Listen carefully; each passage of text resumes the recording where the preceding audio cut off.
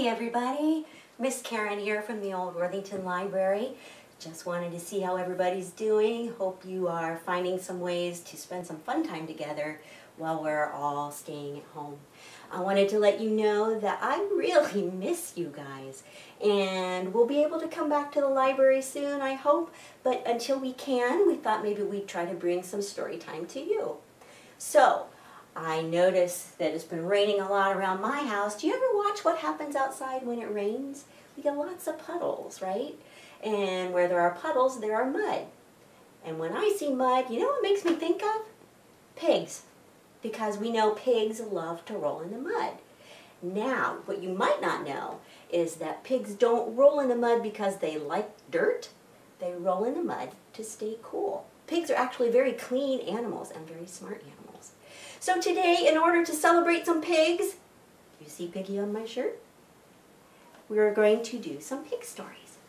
And grown-ups, after we get done doing some story time activities, if you can stick around for a minute, I would like to talk to you to share some ideas and maybe some tips to help make the days go a little bit faster.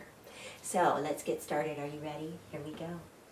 Hello, eyes. Hello, toes. Hello, mouth. Hello, nose. Hello, shirt. Hello, shoe. Hello, dummy. Hello, you. So the first story I wanted to share with you today is kind of a puzzle story. I'm going to see if you can figure out what's going to happen. The other day, when it was raining so hard, I looked outside and I saw that it was raining here and here and here. It was even raining all the way out here. It rained so much that puddles started to form. First, there were little puddles, and then there were bigger puddles, and finally, I saw a puddle so big it looked like a lake. Oh, look out, or that pig will get you all muddy. Now, grown-ups, one thing that you can do when we have these rainy days, and also to kind of tie in with the things we talk about here, is to look outside after it rains. Or if you're really brave, you can go outside while it's raining. But maybe take some chalk and draw around the outside of a puddle, and then you can watch what happens as the water evaporates. And go out every day and keep drawing circles around your puddles and see what happens. So let's do a pig rhyme now. We said that pigs like to roll in the mud to stay cool. That's because pigs can't sweat. You know, in the summertime when you go out, it's so hot and you get all sweaty and kind of wet. Being wet like that helps you stay cool, but pigs can't sweat. So that's why they roll in the mud. It keeps them cool and it keeps them from getting a sunburn. So let's do a rhyme. It goes like this. I'm a little piggy, short and stout. Stout means kind of thick and round. Here is my tail, and here is my snout. That's what we call a pig's nose. When I get all steamed up, I don't sweat. I roll in the mud and stay wet, wet, wet. Say oink, oink, oink, oink, oink. So now that you know what's coming, let's do it together. Are you ready? Here we go. I'm a little piggy, short and stout. Here is my tail, and here is my snout. When I get all steamed up, I don't sweat. I roll in the mud and stay wet, wet, wet. Everybody say, oink, oink, oink, oink, oink, oink. Good job. All right. I think it's time for a story. Now, some of you know that I like to use the flannel board at the library for some of my stories. But since I don't have my flannel board here at home with me, we're going to try this one on the computer. Are you ready?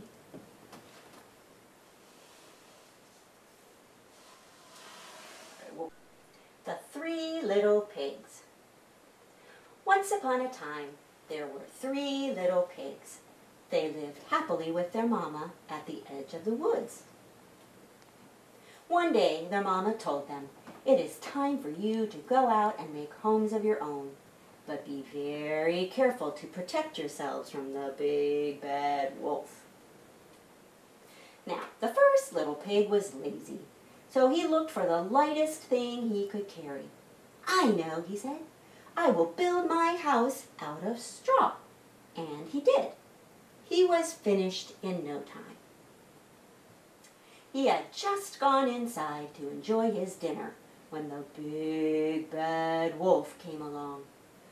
Little pig, let me come in," cried the big bad wolf. The little pig shouted, "Not by the hair of my chinny chin chin." "Then I'll huff, and I'll puff, and I'll blow your house down," howled the wolf. And he did. The first little pig ran away as fast as his legs could carry him, and he got away from the wolf. The second little pig didn't like to work either, but he had seen what happened to the straw house, so he decided to build his house out of sticks. He had just gone inside to enjoy his dinner when the big bad wolf came along. Little pig, let me come in," cried the big bad wolf. The little pig shouted, "Not by the hair of my chinny chin chin." "Then I'll huff, and I'll puff, and I'll blow your house down," said the wolf. And he did. The second little pig ran away as fast as his legs could carry him, and he got away from the wolf. Now the third little pig was smart and strong, and had paid attention to what their mama had said. He decided to build his house out of bricks.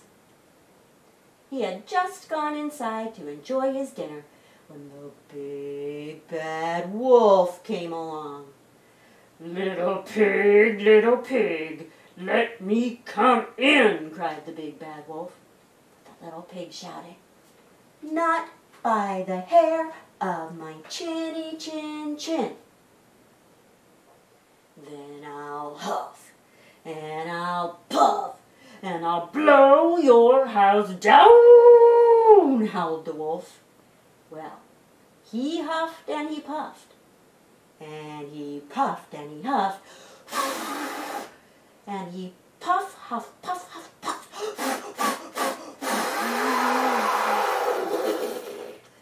But no matter how hard he tried, he could not blow that house down. The big bad wolf was so angry, he jumped up on the roof of the house and tried to stuff himself down the chimney. But he was so big that he got stuck. The third little pig had started a pot of boiling water down below, and pretty soon there was so much steam built up below the wolf that it shot him straight into the air. The big bad wolf flew so far and so high into the sky that he was never seen again. And the 3 little pigs lived happily ever after. The end. It's time for a song. We just did a story about the 3 little pigs, but let's do our jumping and counting song. And I have some very exciting news for you. First, we're going to put up our numbers to get ready for the song. Are you ready to help me? Here we go. 1, 2, 3, 4, 5, 6. Ooh, it looks a little bit like a curly pigtail, doesn't it? 7, 8, what comes next? Right, 10. So we are ready for our jumping and counting song. And a big thank you to Jim Gill for giving librarians and teachers everywhere permission to use all of his songs and books to reach out and entertain you while we're all stuck at home. And even bigger news, Jim Gill now has all of his music available on all streaming platforms. So watch this. Alexa, play Jumping and Counting by Jim Gill. Here's Jumping and Counting by Jim Gill. Are you ready? Amazon Music. Here we go. Jump, jump, jump, jump, jumping higher we, but we'll stop jumping while we count to 3. 1, 2, 3. Good job. Jump, jump, jump, jump, jumping even more, but we'll stop jumping while we count to 4. 1, 2, 3, 4. Good job. Jump, jump, jump, jump, just like pogo sticks. But let's stop jumping while we count to 6. 1, 2, 3, 4, 5, 6. Jump, jump, jump, jump, jumping, then we wait to stop our jumping while we count to 8.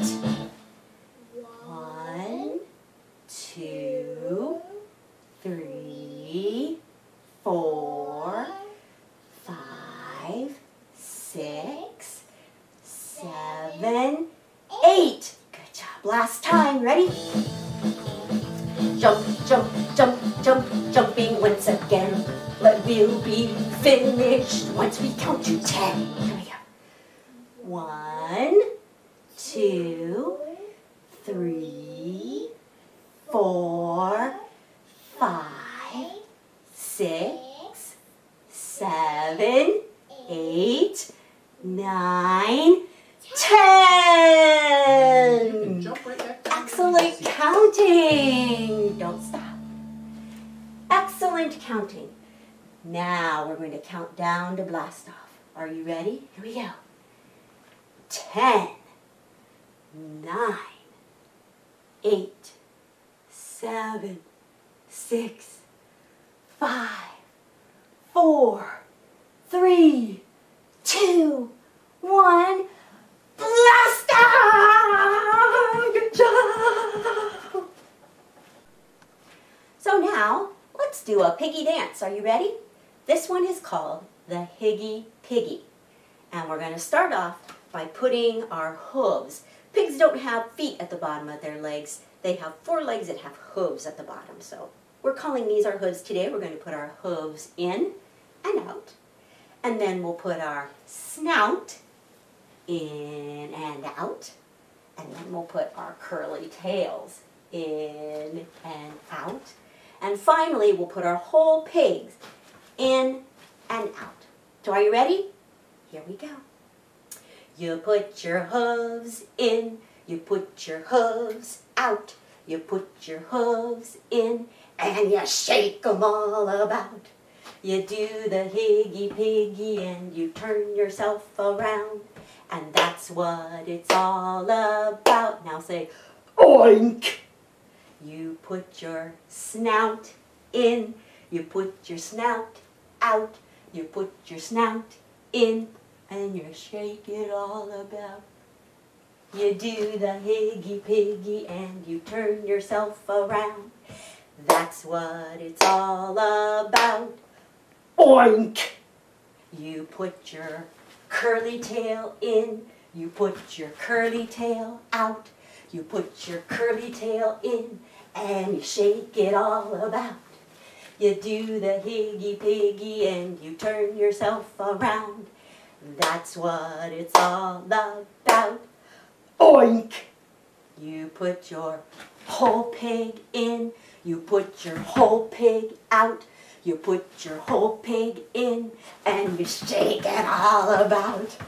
You do the higgy piggy and you turn yourself around. And that's what it's all about. Big finish. Boink! Beautiful!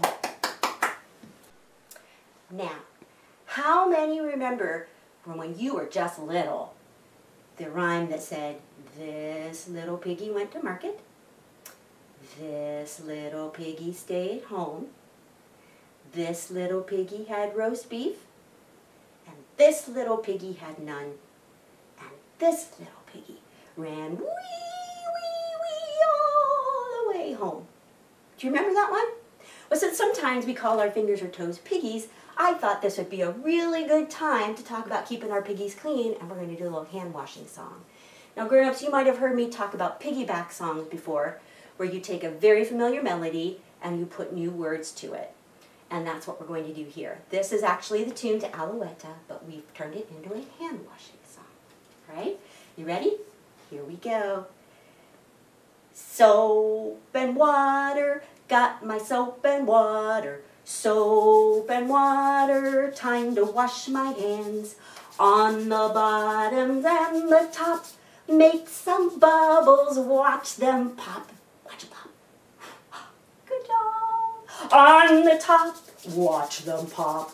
Oh, soap and water, got my soap and water. Soap and water, time to wash my hands. Oh, I think I forgot to wash my thumbs. Did you remember to wash your thumbs? Let's do it.